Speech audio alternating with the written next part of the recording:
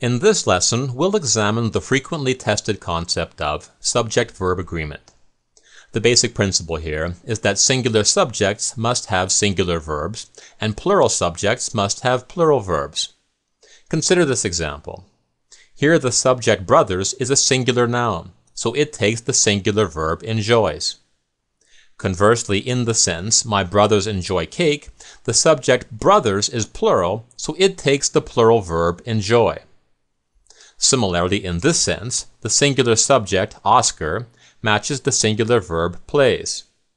And here, the plural subject, Bert and Ernie, matches the plural verb play. So in order to ensure subject-verb agreement, be sure to locate the verb in a sentence, and then confirm that it agrees with the intended number of the subject. Okay, let's try some examples, beginning with this one. Now you may find it useful to pause the video at various times throughout this lesson, so you can try each question before I provide the solution. Alright, to help us determine the correct answer here, let's eliminate some fluff. Here the prepositional phrase, of the pounding waves, functions as an adjective modifying the noun rhythm. As such, we can eliminate it. From here, we can see that the subject of the sentence is rhythm. Since the word rhythm is singular, it must take a singular verb. As such, the correct verb here must be the singular verb is, as in, the rhythm of the pounding waves is calming. Okay, here's another sentence to consider. Now to begin, we could eliminate the prepositional phrase from the foothills of the Rocky Mountains. However, this leaves us with a somewhat confusing sentence. So another way to approach this question is to first identify the verb in the sentence. Well, the verb here is either come or comes, so the subject will be the noun that performs this action. Well, we know that water and soil are the nouns that are coming, so the subject here is the water and the soil. Since this subject is plural, we need a plural verb to accompany it. In other words, we need the verb come, as in, from the foothills of the Rocky Mountains come the freshest water and the richest soil. Now for some people this sentence will still sound wrong. The reason for this lies in the unfamiliar structure of the sentence. In most sentences, the subject appears before the verb. In this sense, the subject appears after the verb. In situations such as this, where the subject appears after the verb, it's sometimes useful to reverse the order of the words. When we do this, we get the freshest water and the richest soil come or comes from the foothills of the Rocky Mountains. From here, we can see that the subject is the freshest water and the richest soil. Since this subject is plural, the verb must be plural as well. So the correct verb here must be come. Okay, moving along, what about this sentence? Well, at first glance, it seems like a plural verb is required here, since the subject appears to be plural. However, the subject in this sentence is not the leaking roof and the broken windows. Here's why. In this sentence, the words "in addition to the broken windows" is an additive phrase, and additive phrases have no effect on whether a subject is singular or plural. In fact, we can ignore additive phrases altogether when determining the appropriate verb.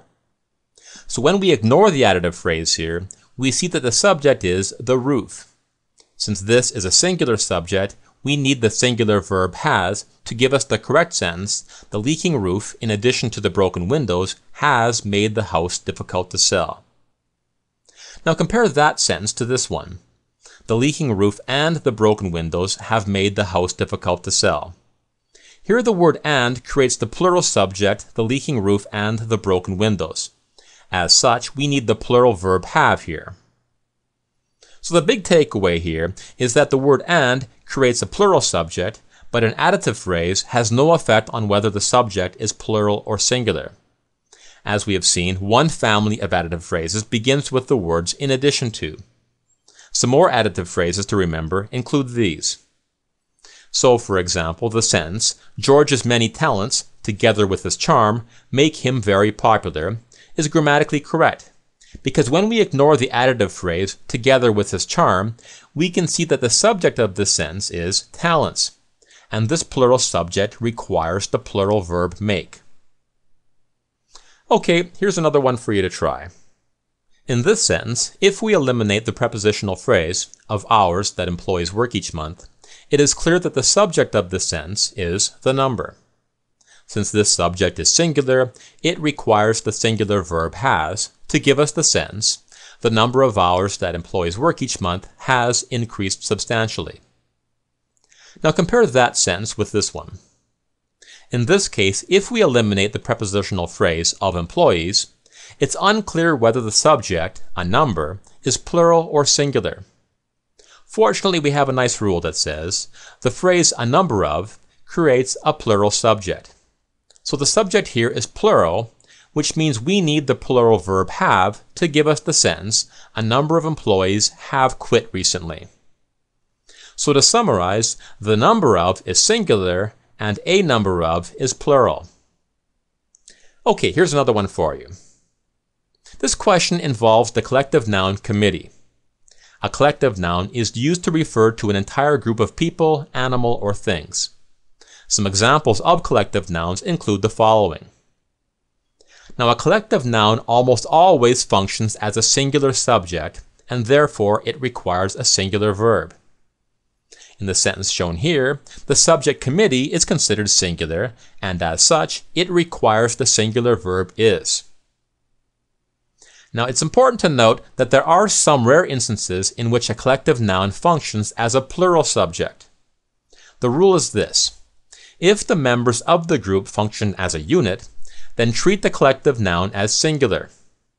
If the members of the group function individually, then treat the collective noun as plural. So in the first example, the committee members are meeting as a unit.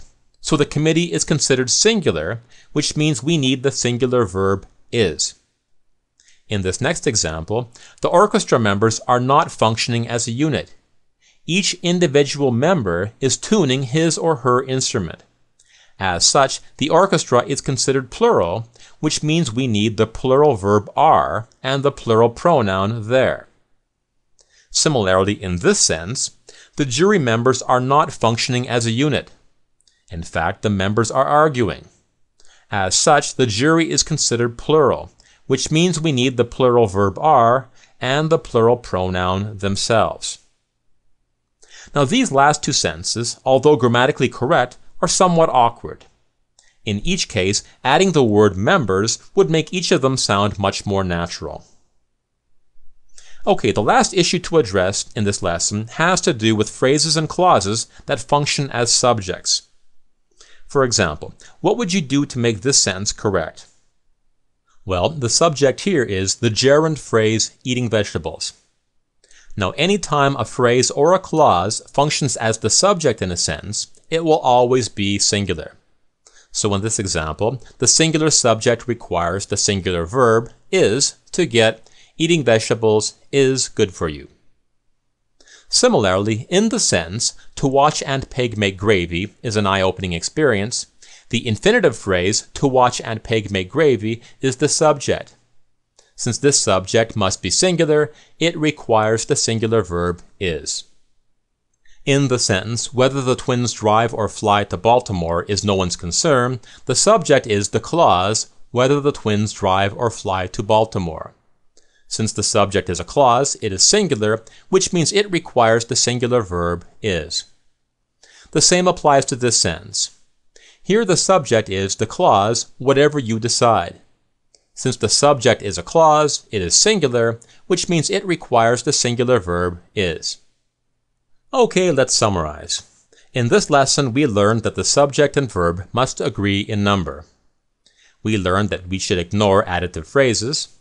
We learned the rules for the number of and a number of. We learned how to handle collective nouns. And we learned how to handle phrases and clauses functioning as subjects.